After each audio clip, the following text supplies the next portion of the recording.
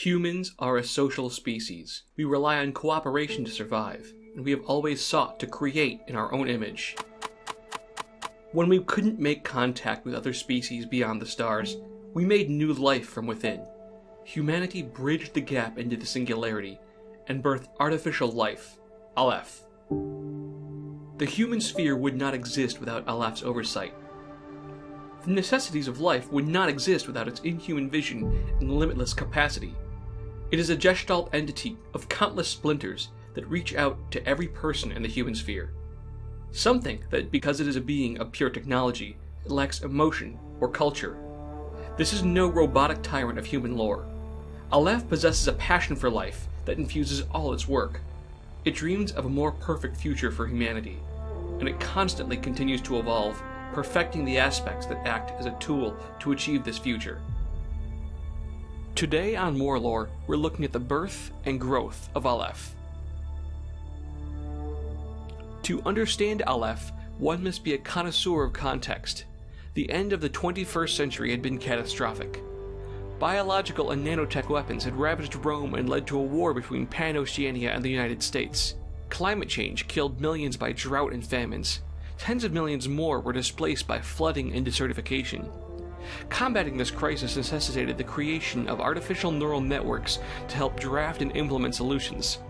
Scientists reached past borders to link their hardware, allowing for more computing power amid budget cuts and program cancellations.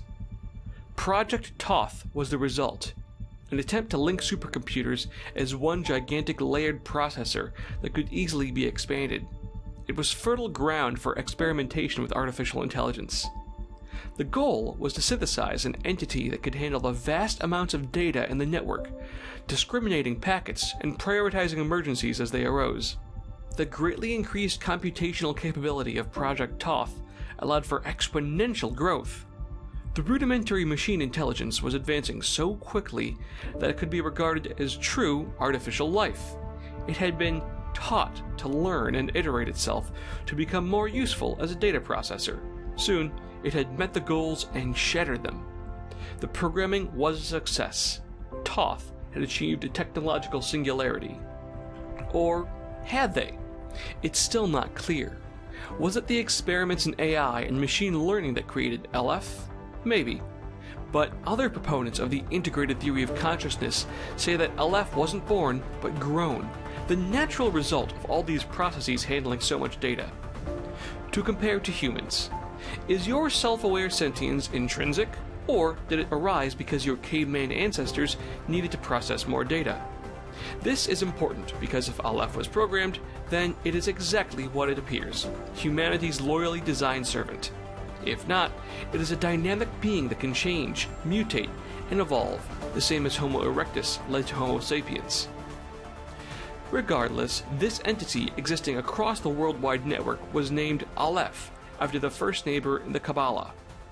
Project Thoth also took inspiration from the Jorge Luis Borges story, The ALEPH, describing a point in space from which all other spaces could be seen. It was around this time that O12 was established and moved to planet Concilium Prima. O12 formalized the project as Bureau Thoth, the largest of the 12 bureaus of the supranational organization, and gave them the critical task of overseeing ALEPH. The sole AI law was quickly passed in order to mollify those who feared a robotic uprising and to discredit the Neo-Luddites. The act forbade research or creation of other self-aware seed AIs.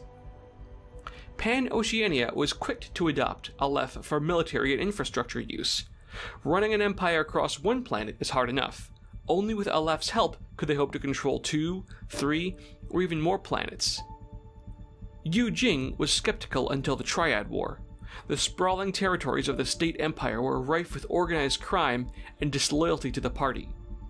ALEPH helped commanders subdue the Triads, forcing them into an underground role that was invisible, subservient, and more tolerable for the Emperor. Ariadna has not had a good relationship with ALEPH. The planet Dawn is rich in resources, stubborn in outlook, and independent in spirit. It is a puzzle piece which has no easy fit in the human sphere. The Ariadnes crave the luxurious lifestyles that come with access to ALEPH, yet their relationship to the other powers is one of abandonment and exploitation. ALEPH is usually seen as something not to be trusted, even as it offers advances and advantages. The only ALEPH presence is on Gateway Station in orbit, or via nodes planted by the other nations. Cubes in Resurrection have been introduced very slowly. Hak-Islam is a young, wealthy power that never embraced ALEPH in the same way as the hyperpower. Teaching, learning, mining, communications, and especially assistance with the Borak terraforming project still leave it a visible presence in the cities and nations of Islam. The most dramatic expansion of ALEPH's influence was in 60 NC. The crisis on Paradiso and humanity's encounter with the combined army led to the signing of the Utgard Accords by all but one of the G5 nations. The act greatly expanded the role of ALEPH's Special Situations section, allowing it to act as an independent military in battlefield situations, and created the Assault subsection.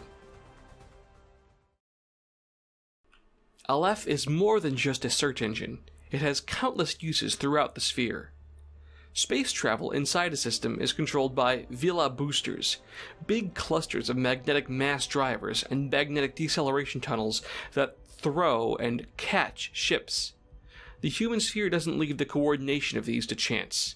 ALEPH is responsible for organizing and prioritizing traffic to make that cargo is never delayed and that no accidents can happen. Life in space is dangerous. It doesn't matter if you're in a tin can or gigantic orbital platform. Keeping the environment optimized for human life ranges from difficult to impossible. ALEPH helps maintain air scrubbers, monitors the temperature, and even maintains the day-night cycle. ALEPH learns from the inhabitants of any station or colony, and optimizes the inhabitants' biorhythms. PanOceania's democracy wouldn't work without impartial facilitation. ALEPH is too big to hack, too Byzantine to try and game. Billions of people get updates from government agencies about the facts, and can vote quickly and remotely. ALEPH tabulates votes with no chance of error or fraud. Access to all of these services is relative to the donations made to the AI's upkeep and expansion. Naturally, PanOceania donates the most to O12 in return to the most processing power.